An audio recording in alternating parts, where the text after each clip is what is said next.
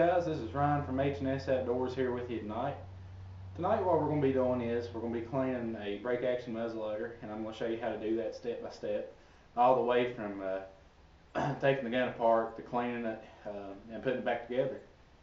I can have this gun clean in probably under 20 minutes with a conventional inline muzzleloader or a traditional side hammer muzzleloader. It would be just about all evening because, you know, there's a lot more processes to have to do with them. With this gun here, there's very few parts to take out and clean, and I just like them. This is the first year I've ever hunted with a brake action muzzleloader, and I love it. I couldn't ask for a better gun. Before we get started, guys, there's something I feel like I need to share with y'all. If you guys have seen our Facebook page a couple nights ago, Mike put on there, he said, here at H&S Outdoors, we're one big family, if not by blood, but by brothers and sisters in Christ. And you know, I've come across a couple people here in the past little bit who has been having problems in their life, and they're just having a lot of troubles, and they're going through a very hard time. And I just felt like I needed to point something out to you and just share this with you. And you know, God's always been there for us. He's always going to be there for us, and He's always going to help us through these times. You know, God never promised us an easy life, but He did promise us that He would be there and walk beside us every step of the way and help us through our troubles. And before we get started real quick, I'd like to open up to Psalm chapter 34, verse 17. And it says, the righteous cry, and the Lord heareth, and delivereth them out of all their troubles. There is nothing more important to remember in a time like this, guys, than that. You know, it's absolutely amazing, you know, what He can do for us. He does so many things for us each and every day. And a lot of things we don't even realize, but He does. You know, every single thing that happens in our life happens for a reason, guys. And you just have to remember, just put your trust and put your trust in the Lord, and cast your troubles upon Him, and He will take care of you. I promise you. Now, I just felt like I needed to share that with you. But here in Southwest Virginia, the early muzzleloader season's starting to die down, and rifle season opens up tomorrow. So we're going to get this gun ready to store away till the late season, and it'll be clean to get out, and you know, we shouldn't have to do too much to it whenever we get it out the late season. Maybe shoot a couple primers through it, you know, make sure all the oil's dried out of it, and maybe shoot a bullet or two through it, see if my scope's still on, make sure I didn't hit my scope or anything. Now, if you've seen my personal YouTube page, a few weeks ago I did a review on this gun, and I hadn't hunted with it yet. I just shot it on the range and sighted it in.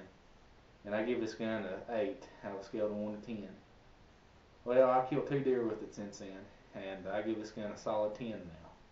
It's a wonderful gun, and it's definitely worth the money. You couldn't ask for a better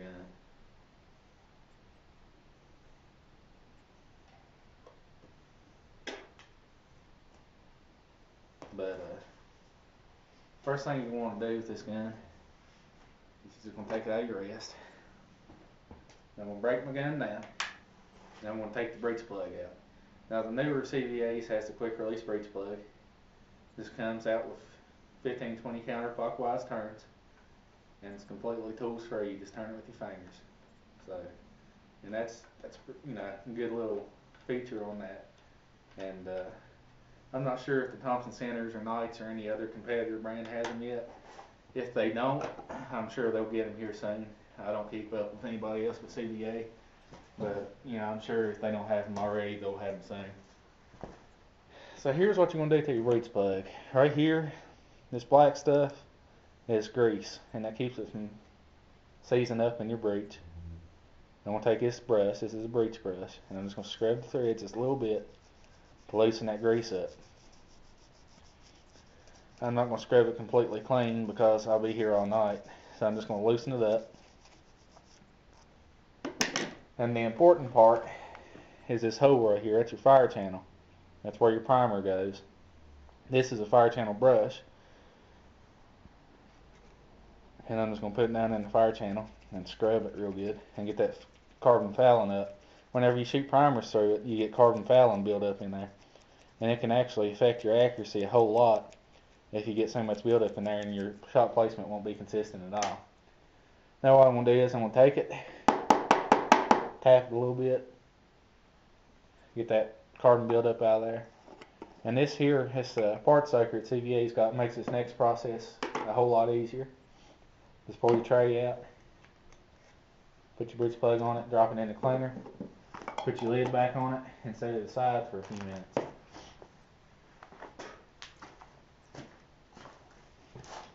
If you don't have a part soaker, guys, there's other ways you can clean them. The part soaker is just the easiest for me to do. Next thing I'm going to do is I'm going to take my ramrod out, and I'm going to set it up with my cleaning jag. This is my cleaning jag, it's my ramrod. And it just screws in there like that. Alright, you can use a range rod, a cleaning rod, but I carry the ramrod, stays on the gun, and I just carry the, I use the ramrod to clean with. It's easier for me. You don't have to. A lot of people use these T17 patches. They got the cleaner on them, and they got bore, well, it's like a, somewhat sort of like a bore butter. And they work really well. But a lot of people don't use them too, so I'm going to show you how to make your own. First, what you want to do, I got some patches that are already cut to fit the 50 caliber bore. I'm going to take one of them, and it's clean, by the way.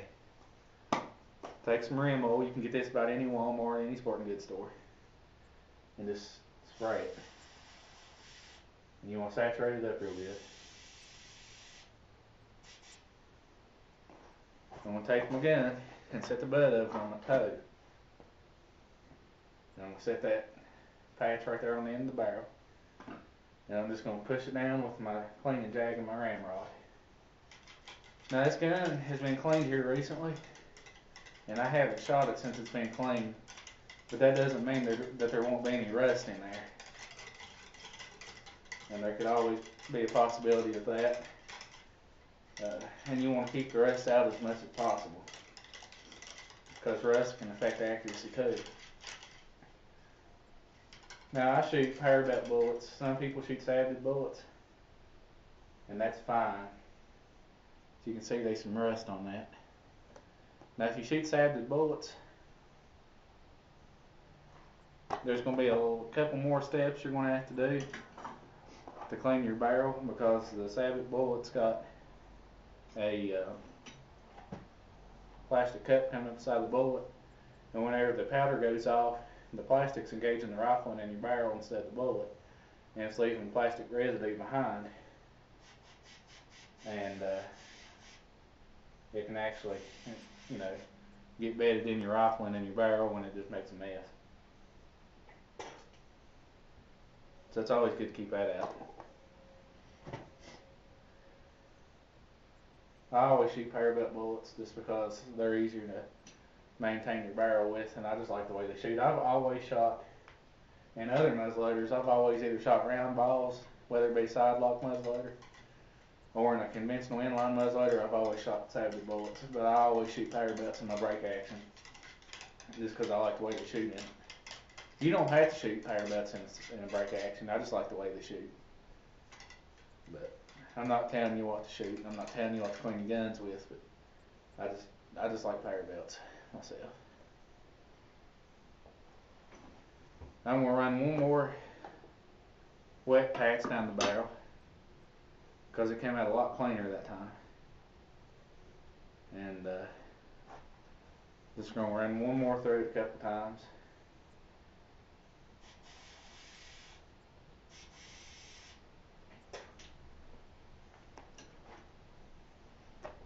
And this rim oil works pretty well on lubrication too.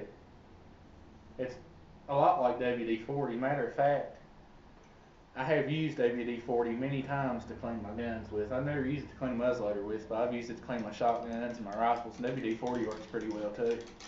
And it's a lot cheaper in some cases. If you buy the generic brand, it's a lot cheaper than buying gun oil, but I've never used WD-40 on a muzzleloader that I can remember.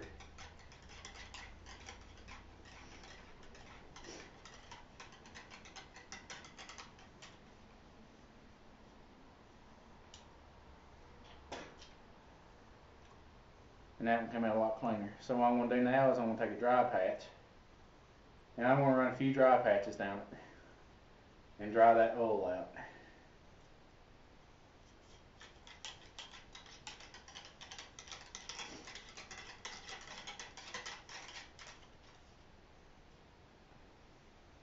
I'm probably just going to run one more dry patch through it, and I think we should be good.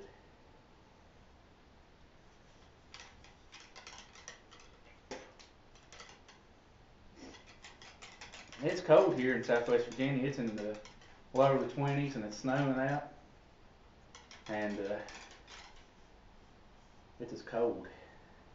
It'd make good hunting weather if you could bear to set in it, and I like hunting in cold weather, so it works out pretty good for me. Now, what next step I'm going to do is I got some T17 lubricant, and I'm going to take a clean patch. It's a dry patch, and I'm just going to take some of it. I'm just going to squirt it out on this patch, and where it's cold, it's kind of like froze.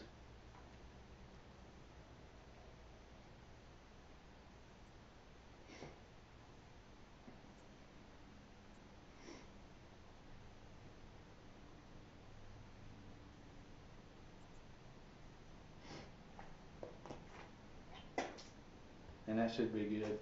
What this does is it helps your bullets go down a lot easier. And you're just going to run it down there like you did the other patches.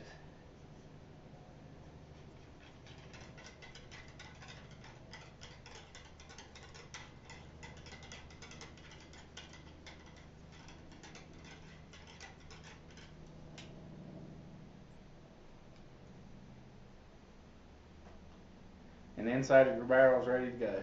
Now we just got to take the gun apart and clean it up and put it back together, and we'll be done. Alright guys, I just happened to look up and saw that my camera wasn't recording anymore, and hopefully I cut it back on. Hopefully it stays on. Next thing we're going to do is we're going to disassemble the gun.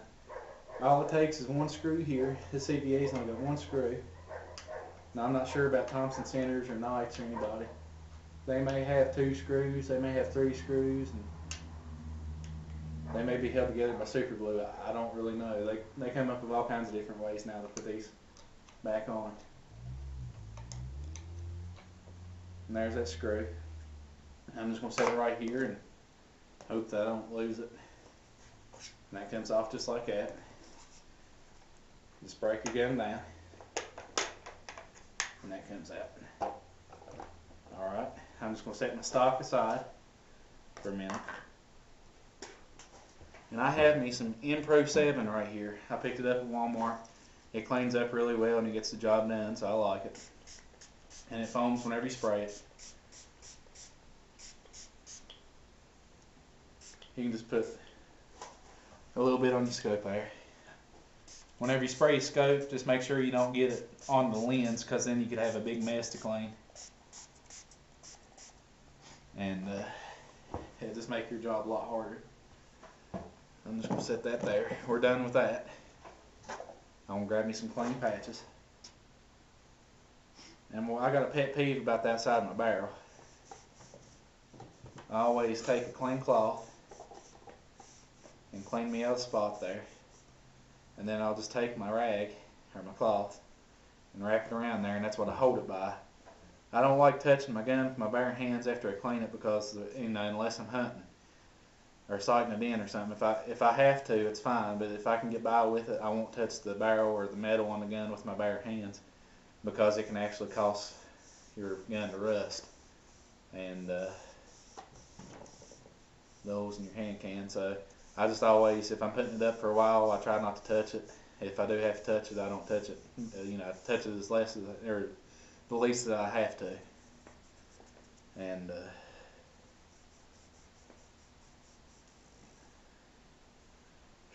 there done.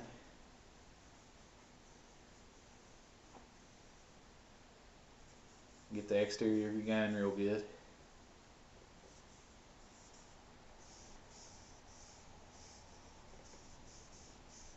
Now, if you're cleaning the lens of your scope, you can get the lens cleaner alcohol wipes like you would for your glasses. They work well. A microfiber cloth works well. You don't want to put gun cleaner on your lens. That'll make a mess. So you just don't want to do that.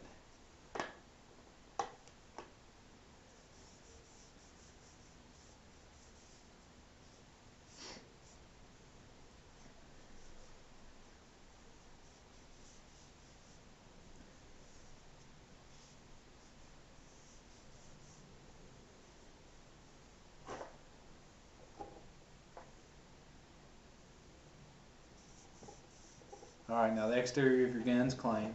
The barrel and the scope's clean now. Now, the receiver, there's not much to it. All there is a hinge here where your barrel pivot's at. And you got your firing pin assembly right there. And that's all there is to it. The rest of it's just a casing. You want to take your rim oil and just spray the inside of it just a little bit. And maybe a squirt or two on the outside. And just take it and wipe it down. Now sometimes I learned the opening day of muzzleloader season here in Virginia, it snowed and the snow turned to rain, and I was out in it for several hours, and when I did, that rain got down in this receiver and it rusted a little bit, and a couple of days after that I went to go load it, and it was a pain in the hind end to break down where it had rusted and it was catching on there. So I always take a little bit of rim oil, and I'll show you here in a second. And that's clean now, but I always take just a little bit of rim oil and just spray that hinge down just a little bit. And that's ready to be put back together. Just going to set that in my lap for a second. I'm going to put my cloth there. I'm just going to pick my gun up. Set it back down in there.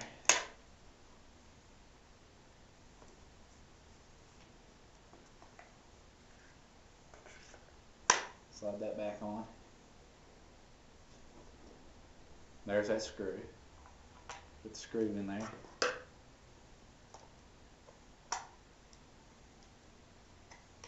And tighten it up with my screwdriver.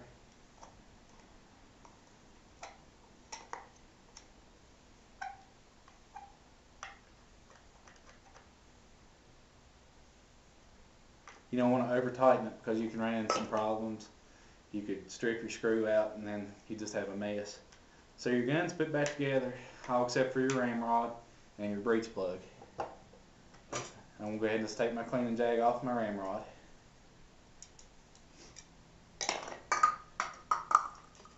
And I'm dropping things, so just overlook me. I'm just going to put my ramrod in the gun. Now it's time to get my breech plug out.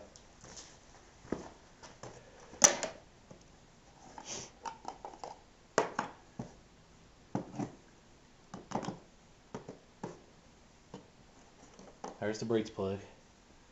I'm going to turn it in that rag and get those threads and stuff dried out. Dry the end of it off.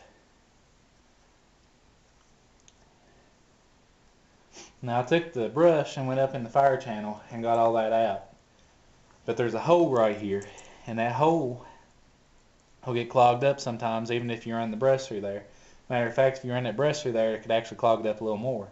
So this pick here has just got a wire on it that comes out the end of it. And I'm just going to push it down in that hole there and make sure that hole is open, and it is. This here is breech plug grease. It's anise stick. It looks like a glue stick, and it reminds me back in kindergarten days when we used to use glue sticks. That was many moons ago. I'm just going to put this grease on the threads.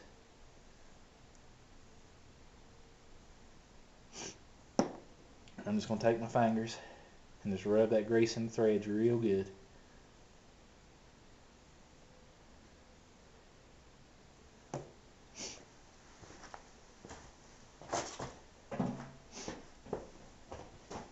Your breech plug is now ready to assemble back in your gun.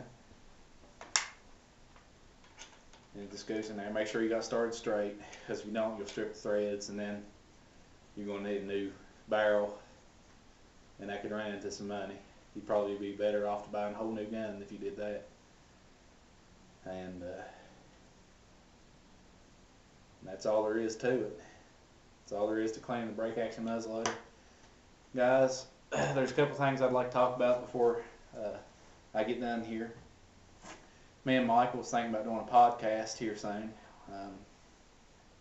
We was planning to do it a couple nights ago, but we had some problems and we wasn't able to. So we're going to here soon. We're going to do one, and it's going to be about different deer hunting calibers. We're going to answer a few questions that's been asked to us.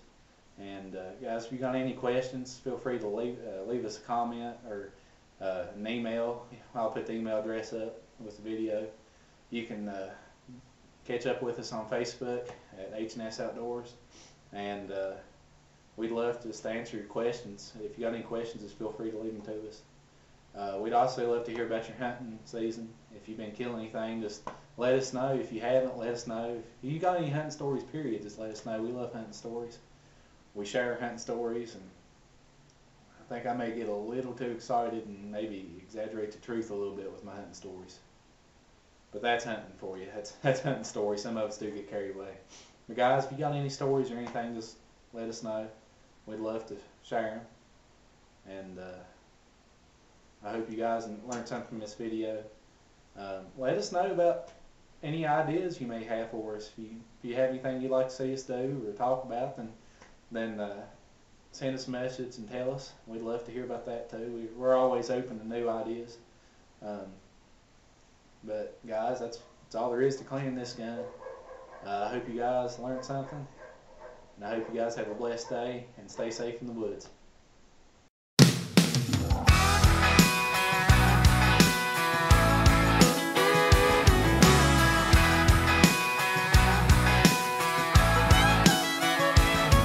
Girl, I ain't gonna lie, you've been driving me wild from the day we met. I'm gonna see you again later on tonight, and I'm